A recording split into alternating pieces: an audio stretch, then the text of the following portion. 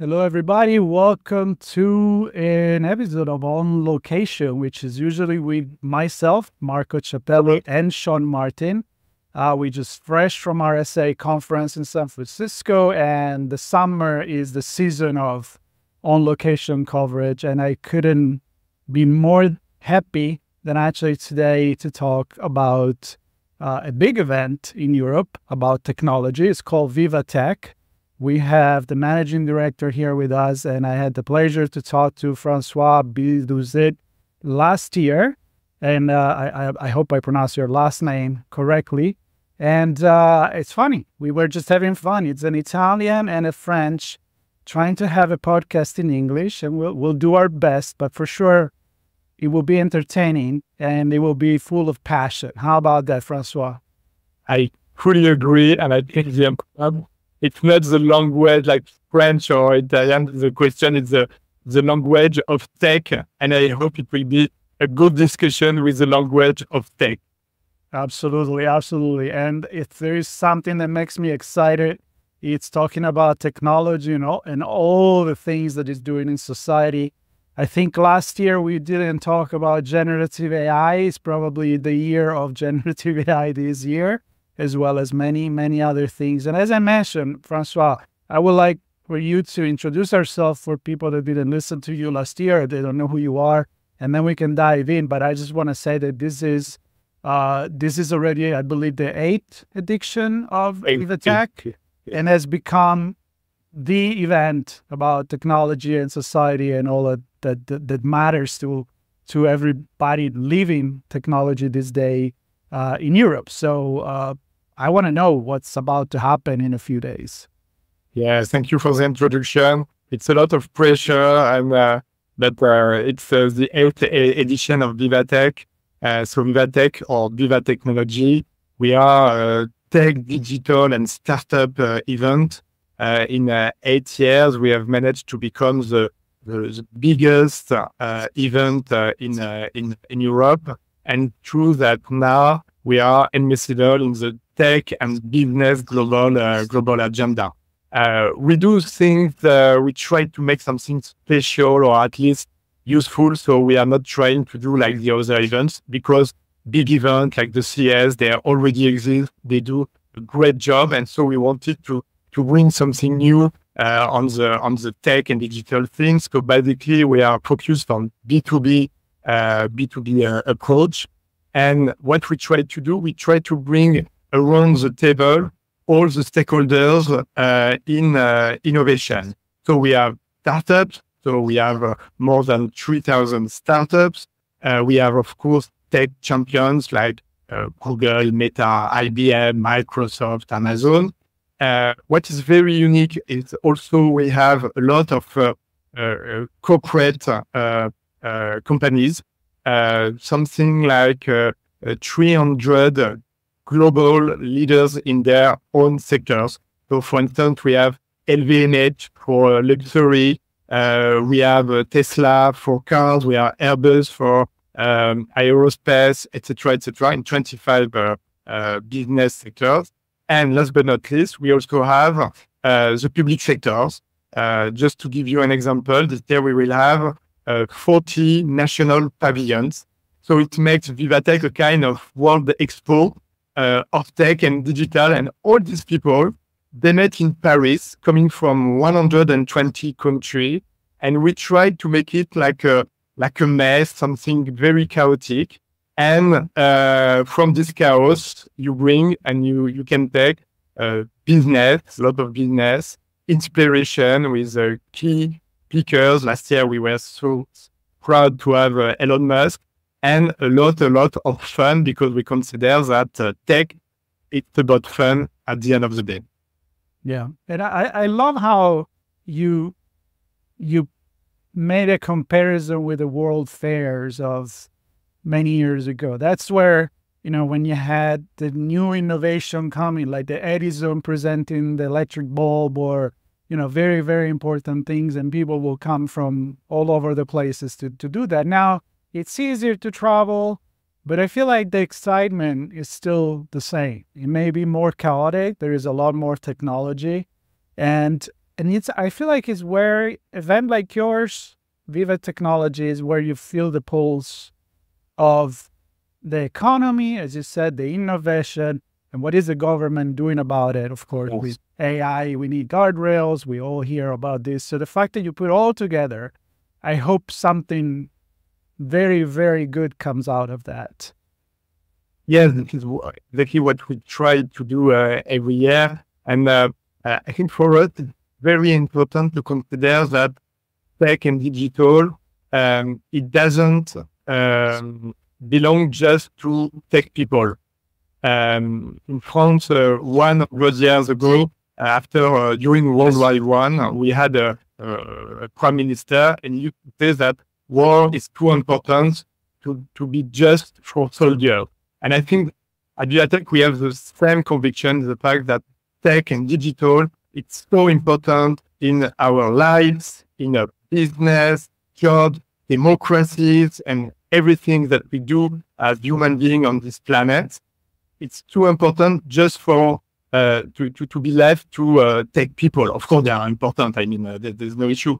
But let's bring also citizen, general public, business decision makers, policy makers, because it's very, very important. So this is also, and maybe it's the European way of thinking about technology. But I can tell you that this is what is very exciting at VIVA TECH. And I think also it gives a complementary approach of tech and digital, because very often you have the feeling that tech is a kind of dilemma. On the one hand, you have the US model, Silicon Valley. On the other hand, you have the Chinese model, very government and everything, and nothing in between. And at VIVA TECH, what we like the most is to bring all the models, the tech and digital models from all over the world. This year, Japan is country of the year. We have India. We have a lot of African countries, the Middle East, Asia, and it's great because there's so much multiplicity in the tech world that it gives people the possibility to make up their mind and to choose with the right vision of what is possible, what is not possible, what they want and what they don't want. And I think it's part of the pleasure that you can take from VIVA TECH. Yeah, and I agree with you. It's about the collaboration. There are no boundaries anymore, right? We live in a connected world. We live in the internet where there are no boundaries. We need to collaborate all together. And I love the fact that you do that. But I'm curious. But if I may, I think you're right and you're wrong at the same time. Okay, let's go there. What? No, but I think it's, I'm joking, but it's very important. What you say is true. It's the fact that innovation, it's about connection. You know, the mythology of the guy alone in his room, creating, blah, blah, blah. It doesn't exist anymore. I'm not even sure that it never happened really that in the past. But the truth is that an idea can come from Taiwan, but you need to have a connection with people in the US to have a blog from AI. You need people for instance, in Spain for I don't know, blockchain, etc. And so it's global, but and I think innovation is global now. But we are living a very special moment in the human history where the world, as we used to know it, is a little bit changing. We've got the conflict between Ukraine and Russia, tension between China and the US, and it's the same for tech. And you see that boundaries are back, frontiers, etc., etc. And I think what is interesting at VIVA TECH, it's a kind of safe place where you have all the nations, all the people, and try to create again this unique global planet of tech. And I can tell you that at this very moment, it's something important and not always as easy as it seems. No, I agree with you. I mean, I think you need to foster the individual country the way that they create education and they make thrive their innovation. But as you said, sometimes you need the convergence of different technology in order to make the creme de la creme, de la creme happen. So that's the beauty of it. Give me, I know already because I looked at the website, you have some incredible keynotes. Last year you had Elon Musk, and this year you have somebody that I understand used to play tennis, talking there. So give me a little bit of teaser for who is going to be leading the keynotes this year.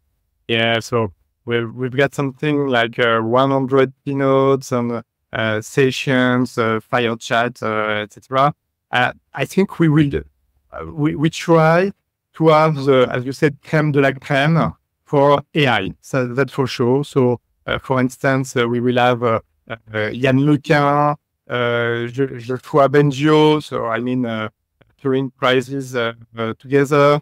We will have also people from OpenAI, from Anthropic, Runway, also from NVIDIA. So you know we have I think key players in AI, and also we will have a lot also of CEOs, CMOs. We will have, for instance, Bernard Arnault, the CEO of LVMH. We will have a lot of tech and digital leaders from all over the world. For instance, Robin Reed, the CEO of Baidu, Mikita Nissan, the CEO of Rakuten, Eric Schmidt. I think there's no need to introduce him. And also a lot of people who are making the world of tech moving and changing. For instance, I like so much Meredith Whittaker from Signal, Linda Yaccarino from X Twitter. So you see a large spectrum of speakers. Also, we will have John Kerry, and I think he will tell us a lot of things about sustainability. Charles Michel, he's the president of the European Council, and people who have a vision on tech and digital. So you were talking about tennis. We are very proud because this year we will have Serena and Venus Williams on stage. So we are super excited. First, because they haven't been together on stage for a long time. So I think been for 4 years. And also, you know, they are very important investors in tech and digital now. And so they will tell us about, of course, sport and tech, in investing in tech like a sport, like a fight sport, etc. I think it's gonna be something very something to remember. Definitely. Yeah, absolutely. And I remember from last year you had President Macron, if I remember well, he was speaking, and I see again the President of the European Council. You had John Kerry. I see politicians, I see people from the government getting involved, because it's very important to be prepared for where technology is going to go, and don't be surprised eventually, hopefully not, as humans often do, that we found ourselves in a situation we were making fun before start recording about being in the Matrix, and we don't want to be there. So it's important to have these guardrails when we talk about many topics in technology. How do you choose technology is everywhere. You know, every company is a technology company nowadays. How do you choose the main themes for the event? Like, of course, AI, but I know you focus on many other things. Is there like a market research? How do you decide to highlight certain topics? Yeah, for instance, this year we have AI and also sustainability, because we really want to link both questions, and we really want to have a concrete approach. We are not here to tell you what will happen in 20 years.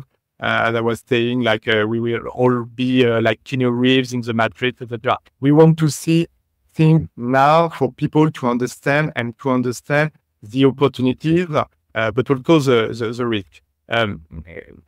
For your questions, we have a team here of people who are focused on the content, and they spend their year traveling, going to other conferences, reading, meeting people. We have also the opportunity to have at VIVA Tech, as I said, startup, tech leaders, government, corporate sector, and we meet all of them. And to be honest, it's not a scientific method. It's something that comes from the air du temps, the context and everything. And I think it's very important when we think that something is interesting for people. It happens usually 10 months before the event. When we've got something, we start to discuss with a lot of people outside of VIVA Tech, friends and family, key partners, some journalists, etc. And so we try at the end of the year to have something concrete and solid. And to be honest with you, very often, because this is tech, I mean, tech is changing all the time, and this is what is expecting. We've got something in September, October, and in January we're like, oh my God, it doesn't work anymore. People don't care about this. There is something so big coming, and so we have to do it again from start. Part of the game. I mean, it's like a media, and it's also this is the heart of tech. It the pulse is very important, and we are very happy to be the reflection of the rhythm of the rhythm of tech, definitely. Yeah. And just to give an idea, I mean, I have all this conversation on my show, Redefining Society. It's all about technology and how it affects in society, but you have, I'm reading here, gaming and sports, of course, that's important. Creators economy, that's relatively new, but something that it's a big industry. I mean, you can't not talk about that. But then one very important, internet and democracy. So how did you guys decided to have that? I think for us it was quite obvious because here in Europe, in a few weeks we will have a European election for the European Parliament. So it's something very important, and we know that at this moment, especially with AI, there are a lot of fears about what will happen to democracy, because we see the impact sometimes of digital and new tech solutions on democracy itself. You see that with the social media, with deepfake, etc., you can make people believe things that are wrong, and it can have an impact on the people they really want as a president or a prime minister, etc. And for us, it was very important not to avoid this kind of question, but it put them in the light, and to have best in class at a global scale, and to discuss, to find solutions. We will have a lot of startups with concrete solutions. For example, we have a Japanese startup. They are called Citadel AI, and their idea is to consider that we need to create kind of guardians of AI, meaning that if you are a company and if you want to implement a new AI tech product, they are here to tell you, here are the rules that you need to follow for your AI to be compliant with democracy, respect data, IPs, etc. And I think AI and tech and democracy, it can be very important, very powerful. However, at this moment, there are so many questions that we need to find answers. So it was for Europe, but also in the US, you have the presidential election. And we know that tech is key now in the way democracy is implemented. And I think also that tech has to be part of the discussion for the new president, for the new people that we will vote for, because it's so important. I mean, it's as important as the price of oil, I mean, everything. And very often not considered in the general debates, whereas it's key. And I think this is also why at VIVA Tech, it's a 4-day event. 3 days are dedicated to B2B attendees, and the last day it was general public. So you can come with your family, you can be a kid, you can be a senior, you are not a geek, you are not working in tech, but you can have access to VIVA Tech, to everything. And I think it is what I was talking about democracy and tech. It's very important to bring people to tech. Otherwise, they are afraid of tech. They don't understand. Whereas tech can be such an empowerment. And so this is also part of our commitment to tech. Yeah, I love that, because many of the conferences that I go to in cybersecurity or in tech, they're B2B. And then I have to be the one that translate it for the audience, right? The fact that they can come there is still very much a connection with the World Trade Fair, where people could go and experience and get excited, but also know, because knowledge is power, is how to interact and not have the fear of, they're powerful technology, but the scary part is when you think is, I don't know, the volcano, the god volcano that you don't understand how it was, and then you have fear of it, and you think is something that is not. So I love the fact that people are coming there. Is there anything that you want to highlight that is different from last year? So, or maybe the year before, anything that it's new in this system of how the event runs? I think that this year we will try to have a even more important focus on business side. For the startup, it's very difficult at this moment to find investors. Money is very difficult to find. And so at VIVA Tech, we really want to be a business platform. We have the startups, they come with their innovation, amazing innovation. We have the corporate sectors, they have the money, they can be client. We have also the public sector, and they are very important also in the development, the economical development of the startup. And we really want the startup, when they leave VIVA Tech, to say, okay, guys, we have made up to 25% of our annual leads, because it's part of the promise and the commitment of VIVA Tech. And we will try to do that with very VIVA Tech style ways. Just I give you an example. This is something I'm very. I hope it will be a success. We will privatize a street in Paris. It's called Rue Montorgueil. It's a very Parisian street, like Emily in Paris, if you want. There are bars everywhere, and so we have investors and we have corporate sector. They pay to have a bar, and if you are a startup, you come and they offer you a drink, a beer. And so we will have 3,000 founders, CEOs of startups working in the street, going from bar to bar, drinking beer, discussing business. I hope they won't be drunk too fast, but you see what I mean? It's about business, so the tech, and it's about Viva, it's about a celebration. So let's try to make business, because at the end of the day, this is what people need when you are in tech, and especially if you are a startup.